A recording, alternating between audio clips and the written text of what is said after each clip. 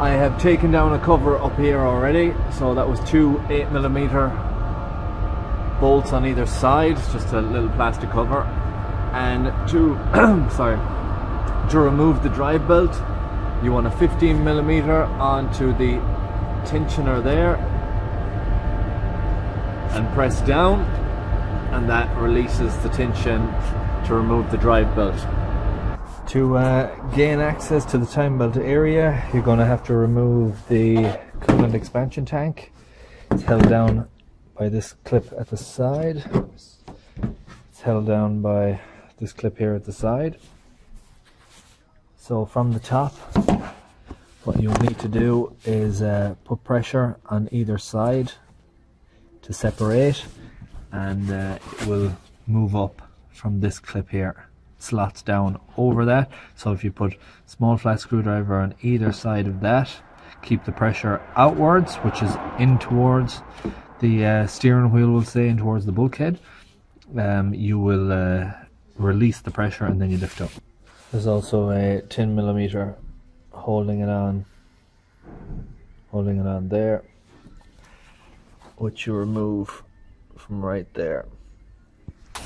So next will be the power steering reservoir. That's got to come up. So we have a 10mm bolt here holding it down, and then we have these push-in rubber grommets that slip up out of it. Now that I have the 10mm bolt lifted from here, I am going to remove this reservoir on one side. I'm going to disconnect it. So I've backed off this clip here, which holds on this hose. I've used my brake hose clamp to pinch it on that side, and what I will do is I'm going to blank off the other side. So I have met up this little piece here that will slip on that end, and it's blocked on this side. I just have it blocked with a bolt. So any hose that fits onto the end you can use to just clamp it. That can be pushed out of the way, and you will have a lot more access then. I now have the reservoir out of the way. This is the blanker I used on this side, and I then just put a bolt on this side. I first had clamped, and then after I had the reservoir disconnected, I just put the right size bolt to blanket off that side. I then took out the two 10mm cover bolts there. I now have access to the engine mounting, so it'll be that one, down there, we will be removing.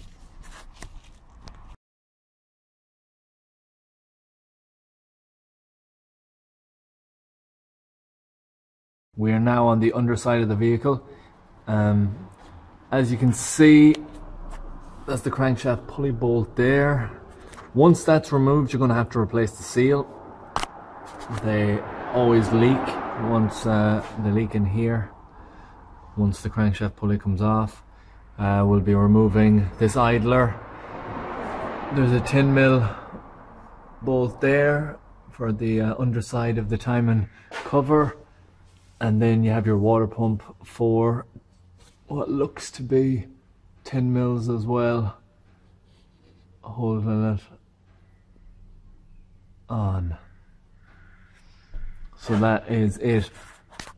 After we remove all of them items, it will free up access to the wet belt, which is encased by this aluminium casing. Next thing now is the engine mount removal. So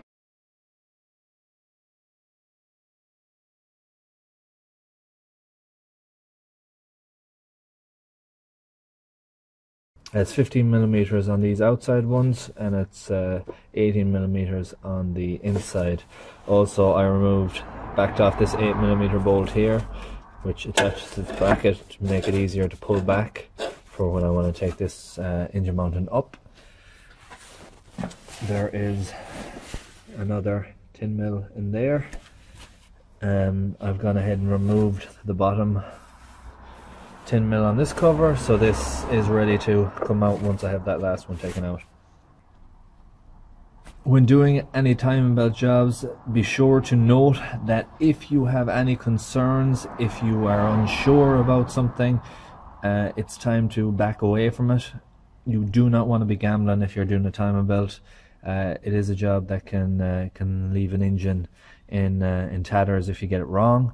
So if you have somebody to help you who is qualified or is very familiar with timing belt setups, I would recommend doing that. You can certainly do a lot before you need to touch the timing belt, so you can strip and remove all these components that I'm showing you now. But once you get to the wet belt and the timing belt area, and this goes for any car that you're working on, be sure that you have somebody with you that knows what they're doing, or else you bring it to a workshop to get it done.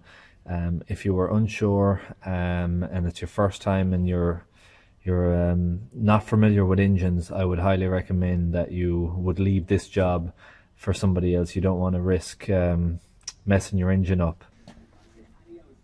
We now have access to the timing belt. On this side I've removed the cover. The engine mounting is removed. I also removed the inner part of the engine mounting, which is 4 10mm bolts. I then removed the water pump pulley, which is another 4 10mm bolts down there. So we now can see the timing belt. We now have clear access to the water pump. The next thing I'm going to do is remove the intercooler. So disconnecting here, you'll be taking it off here, securing brackets there and back here. So we'll be gaining access to the rocker cover, because that will be coming up as well. And there is a timing tool that gets pushed into the back of the cam after you remove the rocker cover. So first the intercooler pipes, and then we'll be going for any other items that are attaching to the rocker cover to make access to that. Once you have the plastic intercooler cover taken up, you will see 4 8mm bolts holding down the front of the intercooler. Intercooler is removed out of the way now. I've disconnected these pipes here, them 2 clips. So the loom that was running across here, you're going to have to disconnect them from the pump, from the rail, and so on, and all the different sensors. And I just pulled it back and hooked it up here, so it gives you free access to the rocker cover. Then it's 8mm bolts along here. I have this disconnected, this insert and that slung up out of the way, and I have that bracket disconnected there, which is 2 8mm as well. So the only thing holding this down now is those 1, 2, 3 more 8mm bolts, and then at the back here I have a clip and a hose that I need to remove. Rocker cover is now up out of the way. Seal is removed. Make sure that you pay close attention to the seal on the rocker cover and you don't damage it. It can get stuck on, so be very careful along them lines. We now can see at the back, just there, that is where the locking tool goes in, at the back. And this is the special tools kit, so we'll be using this to hold the camshaft. There's also locking pins,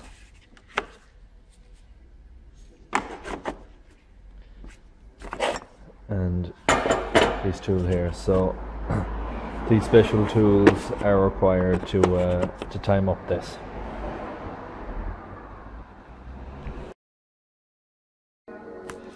As you can see there, the locking tool for the rear of the cam, there's a web in the back here, and this, when it's at top dead center on number 1, slides in that it is like a machine fit, so it won't pop in until it's exactly in location.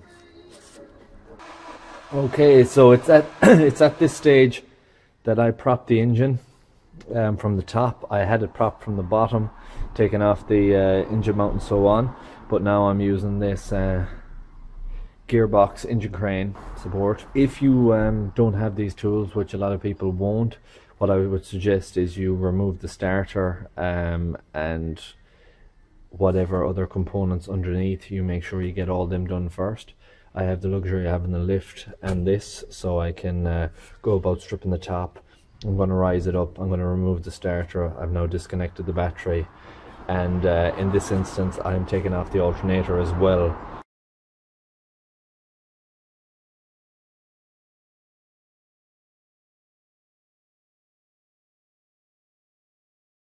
So we now have it up in the air, and as you can see, the front of the engine here, the starter. The reason why we take the starter off is there is a locking tool that goes in behind here to lock the flywheel, and it's important you use all the locking tools in this instance.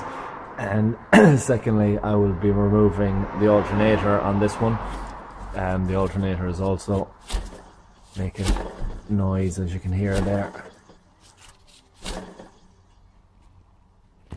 To remove the starter, you want to take these two nuts off the back here, 13 and a 10, and remove this block unit. And then there's 3 bolts holding it on, and they're all 13. The starter is removed and the flywheel locking tool is in place, as you can see there. And then up here is the locking pin for the web of the crankshaft. That's in place, so we're all set up and ready to remove the timing belt now. I also have the crankshaft pulley removed there. The timing belt is now removed. I took off the cam pulley as well, which I'll show you the tool I used to remove that in a moment. I've also taken off the pulley on the pump down here, which is 3 bolts, and then there is a bit of sealer that holds it on. Just need to pry it off. So this was the tool that sits in like that, locks behind it, and then you tighten this in and it pulls it out. It's a special tool for removing those, because there's a tapered edge on that. So this is the tool I used to remove the actual bolt. They sit in there, locks it, and then you can remove these.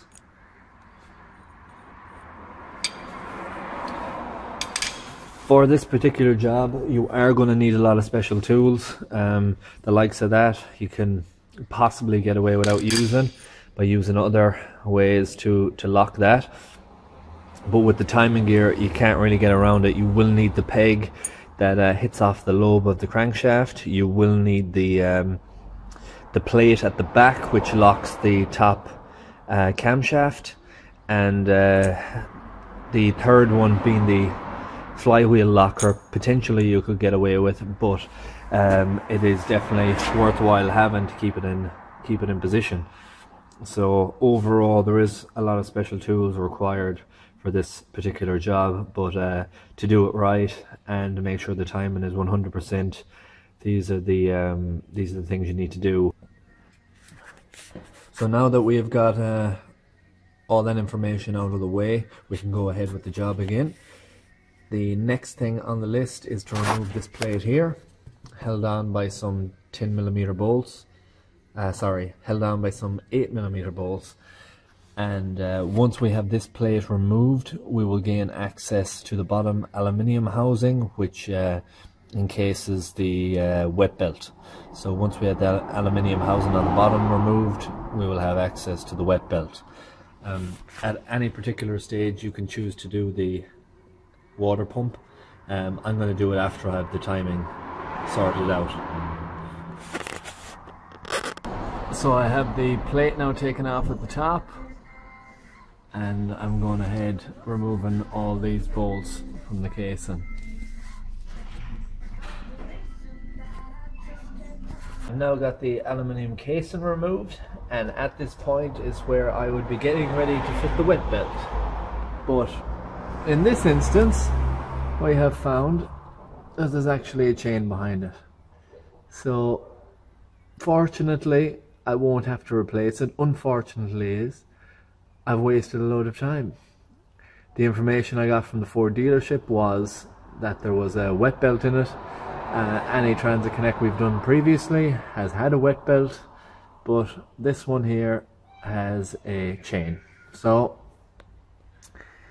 if you are doing the wet belt, you now know that this is the area that you need to be in, and these would be the components that you would be replacing. I won't be doing it on this one. I'll actually be fitting it back together with new seals and continuing on from there.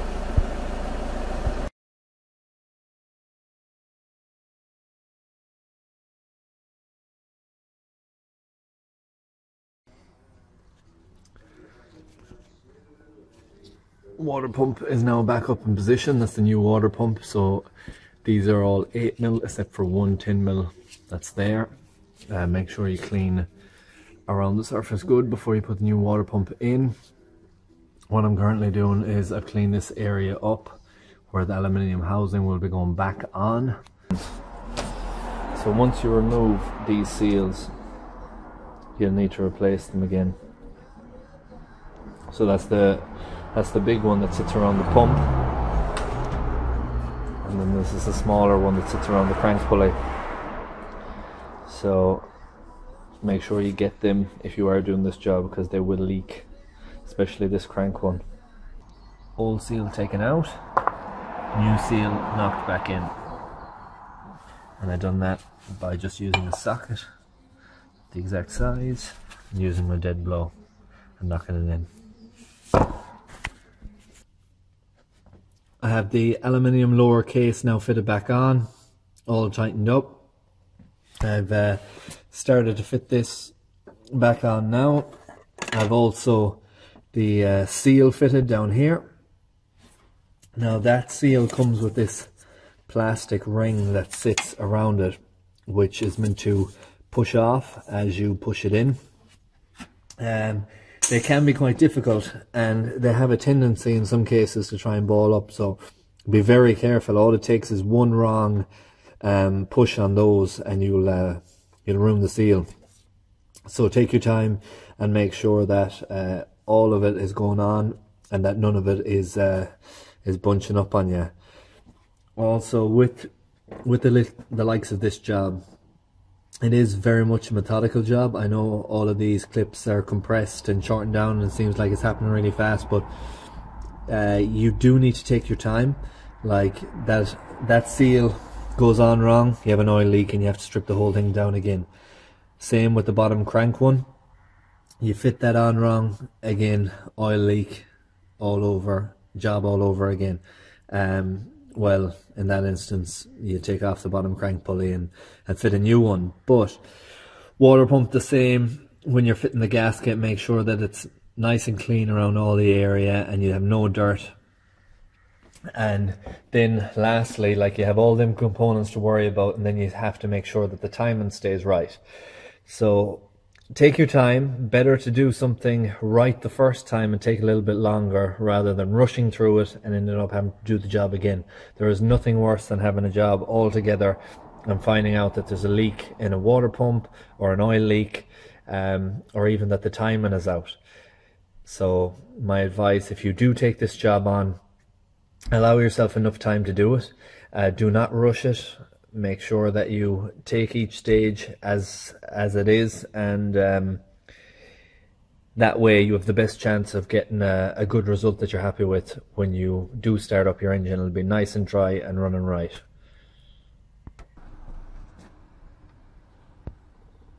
Timing belt is now on, all tensioned up.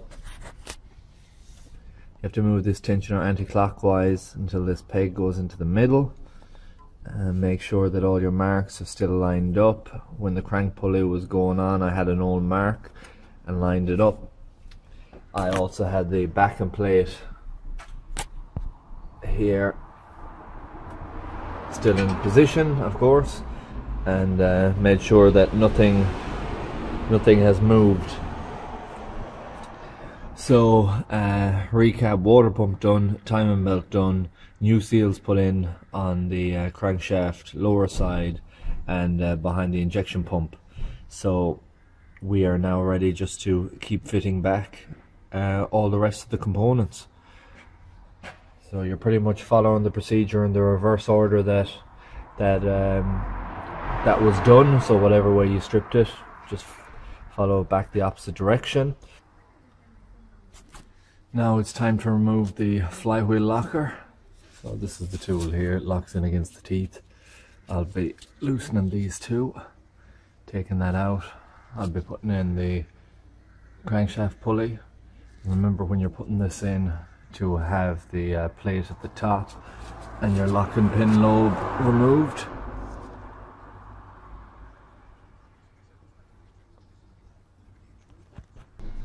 The starter is now back up in place, as you can see. The next job I'll be doing is putting up the alternator. I have the bracket returned.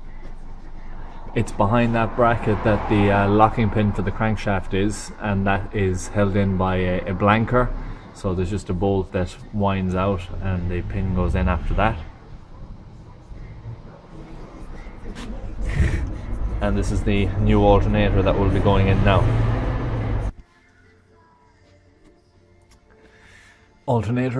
New alternator is back up in place.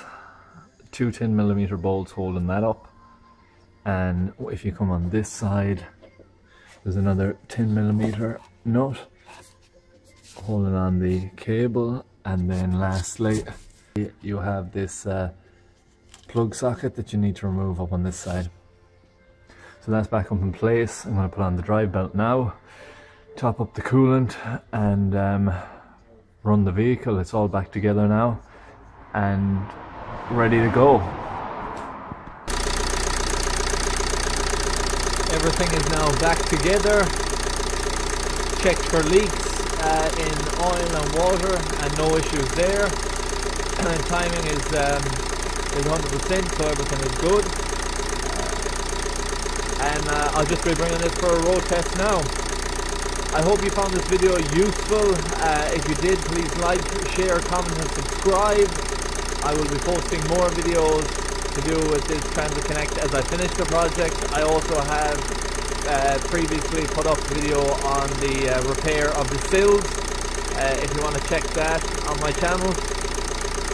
Also, I have done a full service on it, so I have the oil filter, air filter, fuel filter changed, and it's all good to go.